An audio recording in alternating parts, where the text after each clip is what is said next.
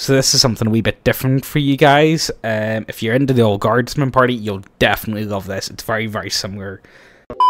Okay, coming out of the Shadowrun thread at this, since I promised a story of a legendary Shadowrun that guy. As a general rule, I really enjoyed TGS Tales of Woe and Wonderment, enough so that I'd like to think that one of my gaming group's ongoing tales is worthy of adding to the fold. Anyone else who has Shadowrun stories, go ahead and post them, too. I'd love to hear them.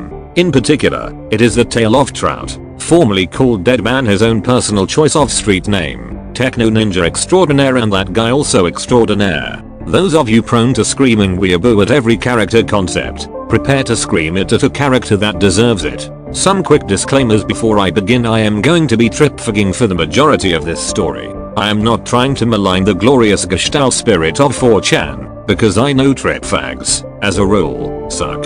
It makes it way easier to pick up where I leave off after each post with minimal confusion. Also, I'm typing this up while at lecture, so I may take little breaks to, work, or ask the professor questions. Now, onto the story. Ask 3 Shadowrun players what the core character roles of Shadowrun are, especially Shadowrun 4th edition, and you'll get 4 answers. However, I've got a little exercise from you, TG, for more storytelling oomph, which requires a basic consensus on the character roles. Hence, for said exercise, we will assume that there are 4 core roles: Street Samurai, Hacker, Mage, and Infiltrator. Though the team had both a rigger and a face as well, these were both half roles and thus are irrelevant in this particular instance. In brief summary, a street samurai is a combat monster who fucks shit up and usually figures prominently in backup plans. A hacker is a nerd who runs everything computer related. A mage is your dude who does magic. No fucking shit. An infiltrator is a guy who either ninjas or bluffs his way in to gather intel or complete mission objectives. If anyone could confirm that they're in the thread, I can move on to the next part of said exercise.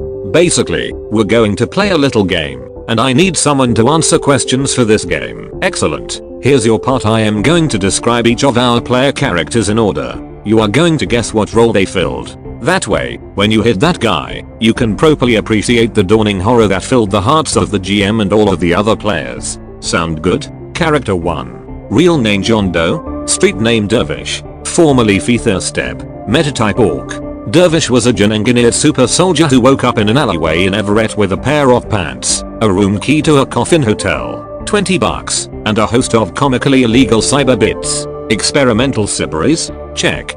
Implanted blades all throughout the body? Check. Wolverine skeleton? Check. Rocket feet? Check. Motherfucking check. Dude is like a hoverbike on legs. Whatever he was before his memory got erased, Dervish apparently wasn't very nice. Well, assuming he wasn't, like, in a tube up until 15 minutes before the start of the campaign. His positive qualities were mostly stuff like biocompatibility and a typo system, which makes it easier to put bioengineered parts in him. And his negative qualities involved him being an amnesiac, amnesia rank 1, and having no contacts hung out to dry, what with probably being a brainless tube baby prior to the campaign. I'm sorry if this is insultingly obvious, but it's for good reason to emphasize the terribleness of the last character. Which role did Dervish fill? Mage. Hacker. Street Samurai. Infiltrator. Street Samurai. Correct. Character 2. Real name Malcolm McWilliams. Street name 2D. Metatype Human. 2D was a teenage member of the criminal hacking group Chaos Engine, fluffed as B but more murderous and an all-around directionless loser when the Crash 2.0 rendered him comatose at his computer. Waking up in the hospital to find his immediate family deceased and his pockets empty, he was swiftly placated by his mind's quasi-mystical connection to the new wireless matrix. After a shits and giggles crime spree, he was pinched by Evo Biomedical Seattle and only saved from a swift trip to the dissection table by the timely intervention of a bunch of novacoked up Halloweeners blowing up the warehouse he was being temporarily held in. At the time of the start of this story, he is known by the media as the 2D Bomber, a terrorist wanted for using matrix-connected RC cars and walking dolls loaded up with nitro and hand grenades to blast Evo medical clinics. Negative qualities. Enemy Evo Biomedical Seattle. Vendetta Evo Biomedical Seattle. Signature leaves a data bomb on hacked nodes, with an old Timmy gunpowder bomb icon. Paranoid Evo is after me you guys. Positive qualities. Technomancer. Paragon Day Dallas, basically he's like the hardware tech support guy from hell. Erased when he shows up in video feeds, an old Timmy bomb appears over his face, Laughing Man style. Made Man Chaos Engine. 2D was a mage, hacker, infiltrator, name 2D, hacker. Corrector Mundo. Character 3. Real name Damien Sanitaire. Street name Geppetto. Metatype Elf. Although an unassuming suburban Italian-American white-collar middle management man by day, Damien hides a terrible secret. He is actually a serial killer obsessed with ritual suicide, using mind and body puppeting magic to orchestrate a spat of suicides and murder-suicides across Seattle. He keeps his dual life well hidden, carefully concealing his magical talent. His magic in and of itself is perverse and sinister, reflecting his nihilist beliefs. His spirits are cruel, spiteful things, taking the forms of mysterious men in black, mocking fae, and whirlwinds of infernal fire. However, on the surface, he is just Mr. Sanitaire, shipping manager and neighborhood watch member, and he likes it that way. Positive qualities were mostly magic related except for a variant on the Assassin's Creed oath, which basically swears him to secrecy. Negative qualities were mostly obsessive compulsive stuff of the type that serial killers are prone to. Geppetto was our herb derp, mage, infiltrator, mage, AEP. Character 4. Real name Joe Sekigahara. Street name Deadman, later Trout. Metatype Elf. Joe Sekigahara was a Japanese national who was also a member of the Texan Lone Star PMC and also a Yakuza member at the same time. He became a wanted man when he did something totally more grimdark and hardcore than 2D or Geppetto's silly players could have thought up, namely shooting up an orphanage.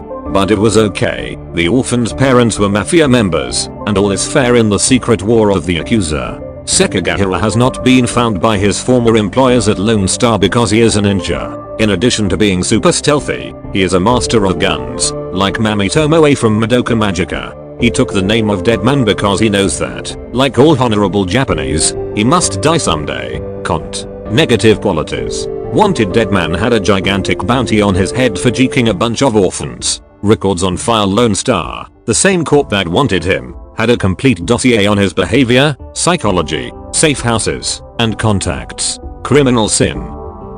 Deadman was implanted with a chip that broadcast his location to the cops who know everything about him and have a gigantic bounty on his head every time he passed or entered any grid-linked municipal area, namely all of Seattle.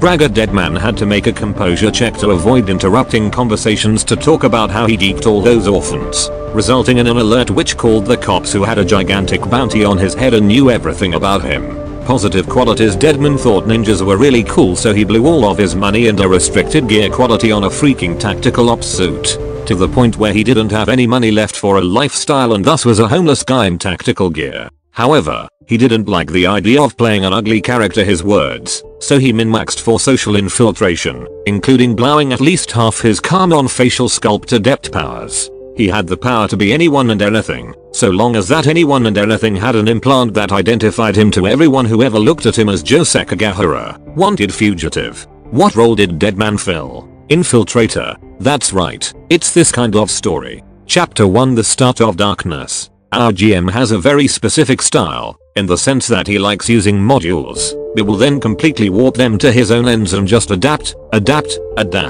Basically, it allows him to not have to make up shit like stat blocks on the fly. But he also effectively heads off metagaming because people who think they're going the direction of the original module often end up driving their snazzy Mercury West wind off a cliff. However, there is one module that he will always use, gleefully unironically, in every Shadowrun game, because it is awesome. That module is Food Fight. I have no idea how many runners have met during a Stuffer Shack shootout, but hot damn, it's gotta be a lot of them. Our first session opened up on Dervish, at the time known as Swell. He didn't have a name, so I am just going to stick with Dervish even though it's anachronistic. He awoke in an alleyway in Everett with naught but pants, a room key, and $20. His legs weak, he used a dumpster as leverage to stand, and then tottered into the streets, nearly missing a few speeding cars. Remember at the start of Terminator, with a confused but purposeful looking muscle robot walking naked through the street? Yeah, basically that, but give Arnold tusks and grey-green skin. Eventually Dervish managed to ask a few terrified and baffled bystanders where his key came from, and started on a 7-block walk to the hotel. When he got there and managed to locate his cubicle, he found a full set of clothes and a briefcase with a comlink and a gun in it, answering absolutely no questions whatsoever. Drained, confused, and a little bit scared, Dervish dressed, pocketed the gun and comlink, and decided to reflect upon his situation over a shitty soy burger.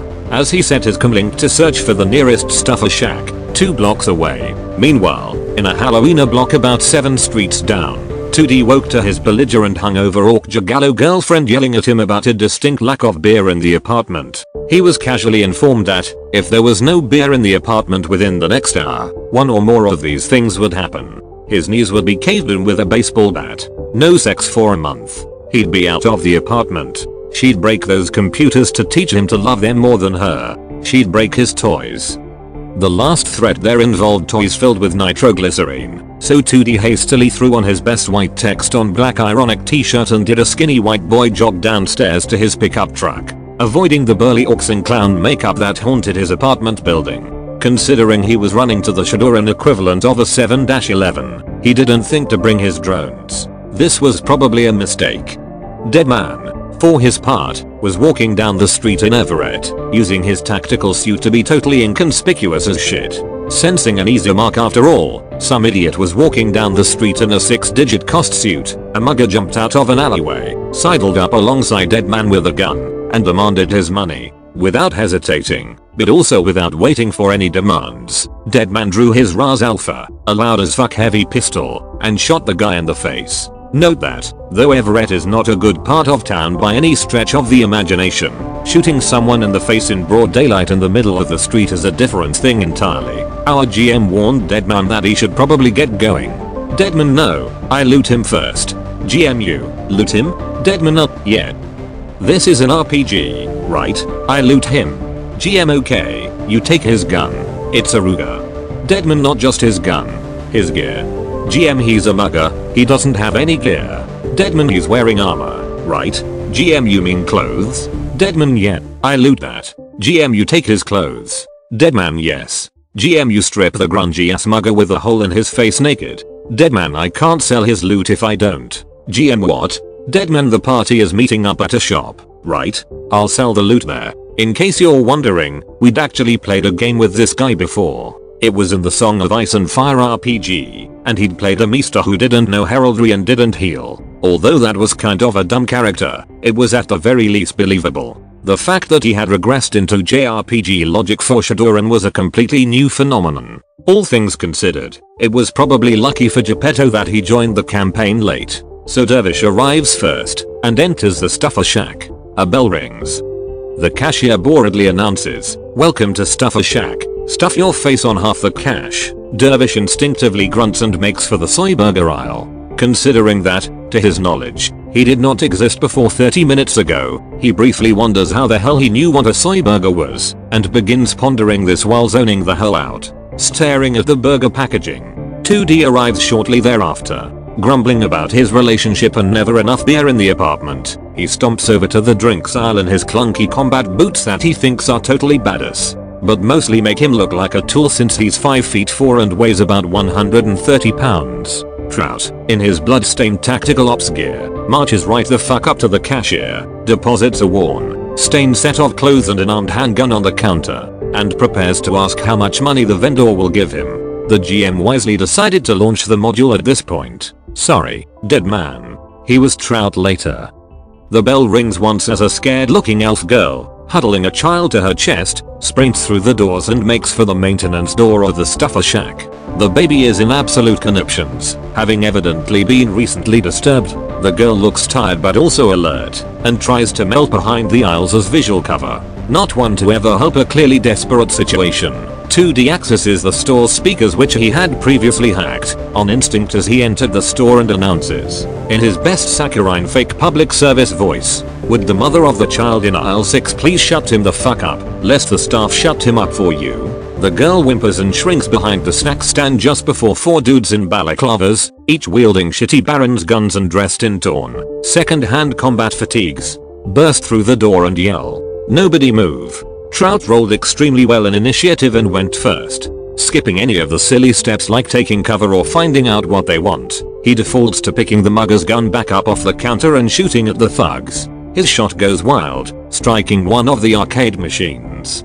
Dervish, operating on instinct and spurred by gunshots, boosted right over the burger aisle. The thugs didn't realize what the fuck had happened until the guy who had yelled "nobody move" fell apart in 3 chunks, arterial spray coating the plexiglass of the slide doors. 2D did the thing that a channel would do, namely booking it out back with the girl, where they both hid behind the Stuffer Shack's delivery van and made awkward eye contact. His eyes unfocuses as he switches his vision to that of the interior cameras.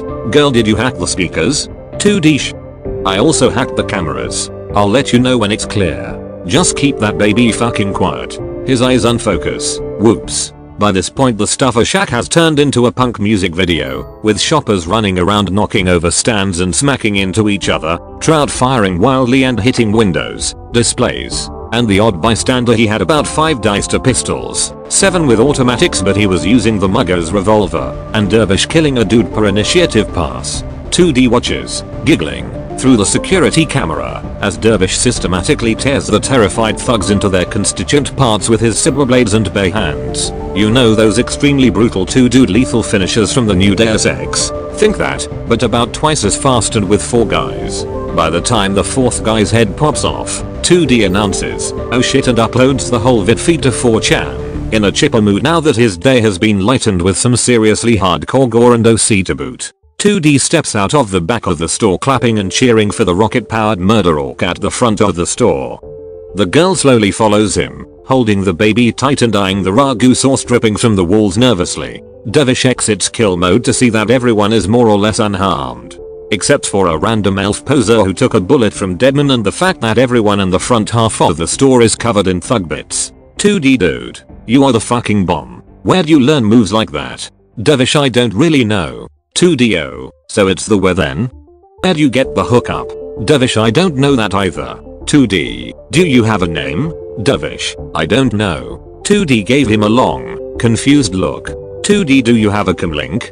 Dervish produced his comlink. One of these things? 2D grabbed his comlink from his hands, quickly unlocking it and looking through his files. It's registered to a Garrett Jordan. Dervish, I guess that's me, then. 2D, well, look, Garrett, I'ma put my name in your contacts, considering you evidently don't have many friends. Judging by your contacts list, I feel like you'd be a useful guy to know. At this point Dervish was thoroughly confused, and was almost thankful for the sound of Lone Star Sirens in GM's world, when KE picked up LS Seattle contract. They also ate up the local LS branch. Deadman was less thankful for the sound of Lone Star Sirens, and booked it out the back at top speed. 2D and Dervish sat on the curb and prepared to give their testimony to the Star. Right as one of the cops sidled over to the 2 of them to ask for a statement, though, the other took a look at the vid feed from the Stuffer Shack. Holy shit. His partner spoke up. What is it? Sekigahara is like 2 blocks away from here.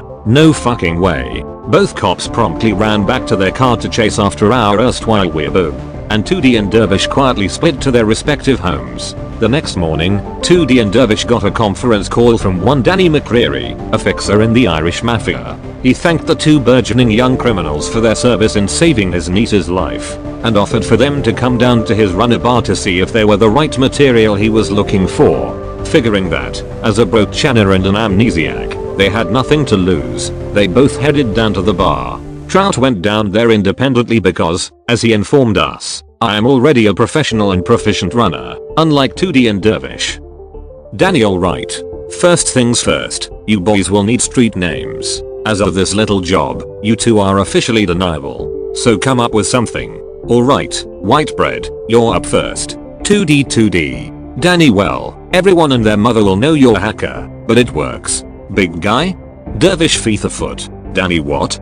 2D gay. Danny, number. Dervish, okay. Feet a step. You know, cause I have hover feet. 2D, really gay. Danny, have to agree with 2D here. Dervish, alright, you bastards, what do you suggest? Danny, considering how you carved those thugs into mincemeat, I'd go with Dervish. 2D, not gay. Dervish, okay, fine, I'll be Dervish.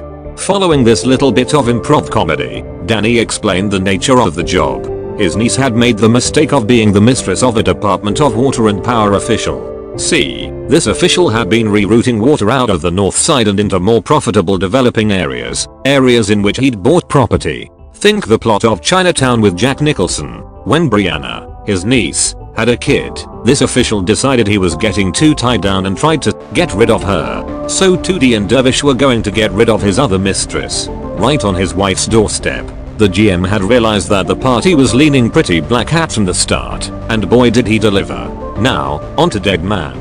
Rather, when Brianna, Danny's niece, had a kid. I worded that confusingly. I will forever hold a special place for my GM in the rotten apple core that is my heart over this encounter. He had expected Dead Man to hook up with the main team and, you know, not be terrible, so he had to quickly ad-lib a milk run for Dead Man. Basically as a way of gauging if the player could do anything in SHADOWRUN right. So he introduced Mr. Jackson. Mr. Jackson was a frat boy, an orc frat boy. He had a baseball cap on and his white polo shirt had its collar popped. He had earrings on the back of one ear. He was wearing over expensive AR shades, and they were running a porn vid. He was on his 5th Keystone Light by the time he approached Trout. He was called Mr. Jackson because he forgot what the name that a runner's employer was called was supposed to be. Jackson, yo, what's up homeboy? You look like a Shadowrunner, and I be needing a runner for real, dog. Trout, greetings, employer. Watashi wa Shadowrunner. Jackson, watashi what? Dude Deborah, I don't need no fancy Asian shit. I just got a job that I needs a stone cold killing ass motherfucker to do. Norm Zane? That you? Bruh. Trout, I am indeed a stone cold killing ass motherfucker. What is the job?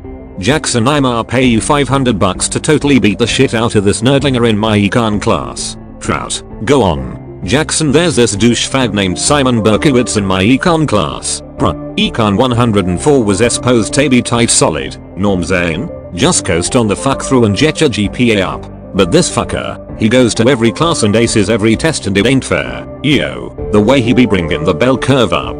The only curve I like is dem titties. Norm Zane, bruh. The GM at this point was pantomiming Jackson's overly macho body language and clapped Dead Man's player on the back loudly. Deadman, you said it would be 500 nuyen to rough this Simon Berkowitz up? How much violence constitutes roughed up? The GM made a point to snigger sophomorically at the word titin constitutes. Jackson, he needs to be black and blue and all shades of red, yo. Once he can't walk no more, I want you to take a picture of him and send it to my number. I'ma hit you up with my digits now, dog. No homo. Just send me the pictures when you done going down on that guy. No homo. I wire you your money when you do your services. Right, dog. No homo. Cause I don't take no services from dudes. Norm Zane? This dog likes the passe. Deadman koi galkanora masu. The deed will be done. Johnson-san. Back to 2D and Dervish's run. They looked up the executive, did some digging, found the mistress house. 2D waited outside with his pickup and hacked the street lights to direct traffic except the mistress herself away from the block while Dervish beat his way into her garage. She parked her America in the garage, stepped outside, and Dervish promptly popped out from behind her storage shelf and snapped her neck in one twist. He covered her in a tarp, hucked her in the pickup truck, and the two of them made carefully for downtown. Dead Man spent his day shadowing the nerd. Man, was Simon Berkowitz a nerd? Pocket protectors and bowl cuts, dude. Like the polar opposite of Mr. Jackson. And, at the last moment, inexplicably, he got cold feet and decided that Simon was an innocent man and he would not harm him. The GM, the other players, and I all have our own pet theories for what the hell happened. I figure he thought playing a morally ambiguous, hell, evil, character would be easy, and was having problems with it now. Maybe he thought the job was a trick. There's another hypothesis, that his unwashed player saw a little too much of himself in the nerd. Point being, a B-tac-suited Dead Man ran up to the nerd and began squealing on the whole plan to him in broken weeaboo Japan English. Try to imagine how you would feel if, walking around campus, a Japanese dude ran up to you in illegal military gear and started screaming about Simon-san.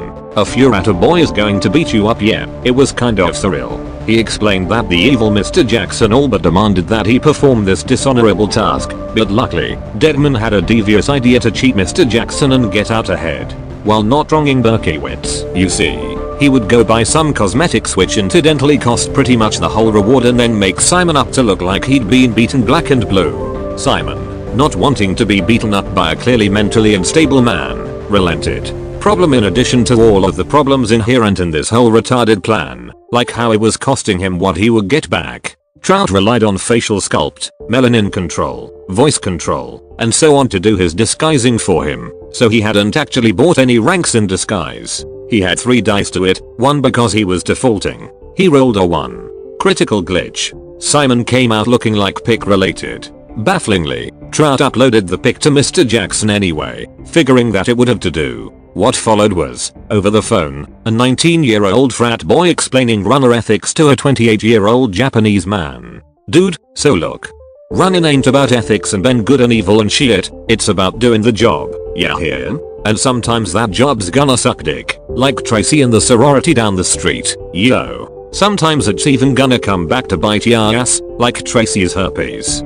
She gave head like a fucking angel though, mang, you shoulda been there. Point Ben, as a Shadowrunner you don't got such ops to turn down a job, homie. Sure you can pick and choose yo jobs coming in, but once you says it's on motherfucker, then shit is on. You gotta do the job, dude. Still, it's not a complete loss cause I'm sending this picture to a Roy girl in econ class, but it's the principle of the thing, Norm Zane. You don't get cash if you don't beat up no nerds.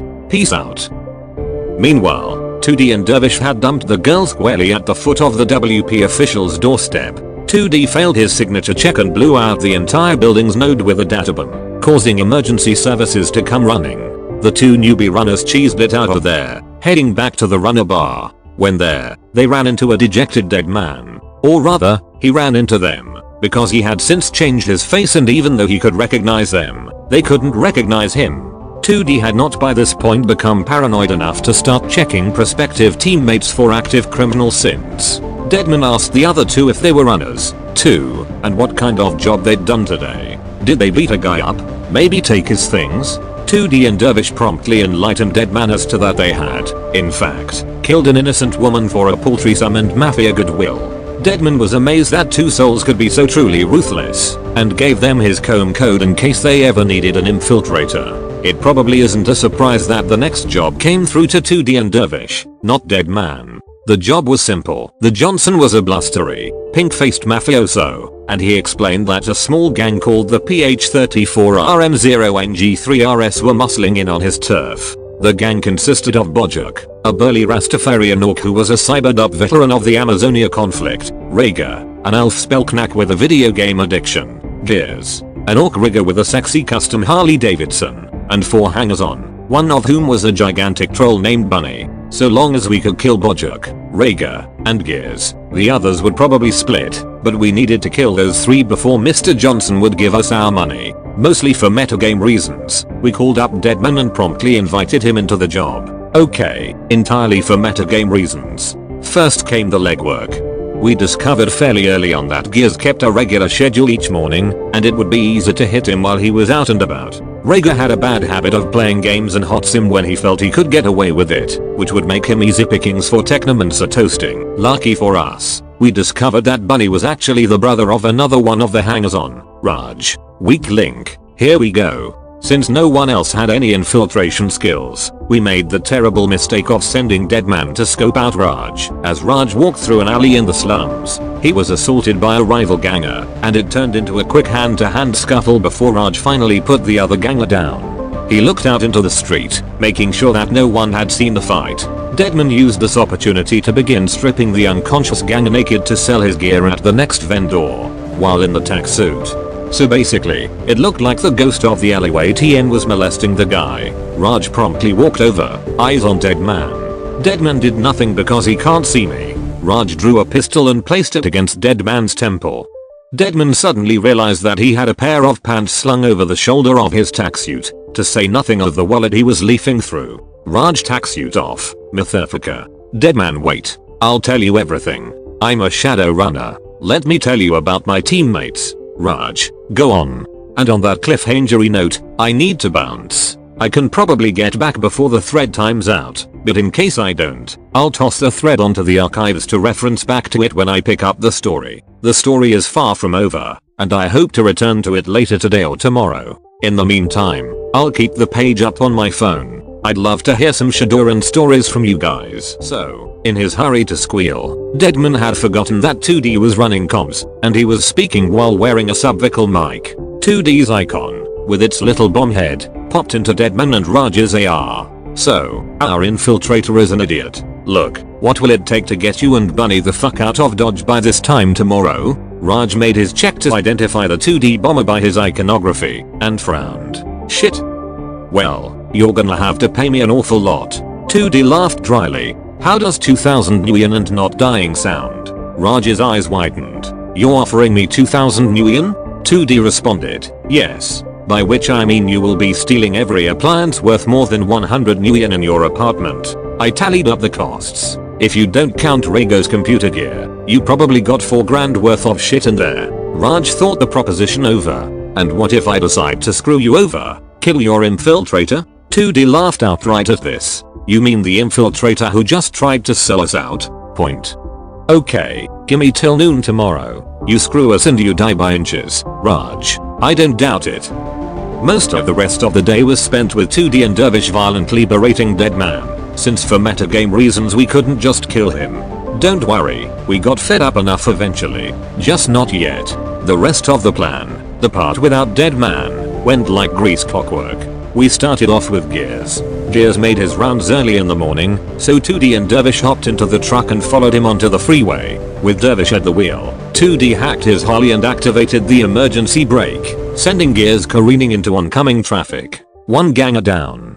2D pulled the hacked bike over onto the shoulder, with the intent of dressing Dervish up in leathers and then having him appear to be Gears on the way back. What neither teammate expected was the fact that the bike was the pimpinest thing since gangsta rap. It was covered in gold studs, sported flame decals in both real and AR space, and had a martini shaker affixed to the back. It had a custom horn and colored brights. It had a Doberman drone with a gun in the sidecar. It was, in fact, the least subtle bike ever made. Dervish loved it, and promptly claimed it as his own. 2D, for his part, stuck a machine sprite in the drone before logging on to Cap Rhaego. Rhaego was playing a fantasy game when 2D struck. He had a brief moment to recognize that bomb-headed dudes were not part of the dungeon of the Dragon King before lethal biofeedback boiled his brain out of his nose. Bunny and Raj made off with a fridge filled with small appliances and comlinks, escaping out the back. And, finally, Bojuk and his 2 remaining thugs were taken very much by surprise when Gears rammed his motorbike into Bojuk,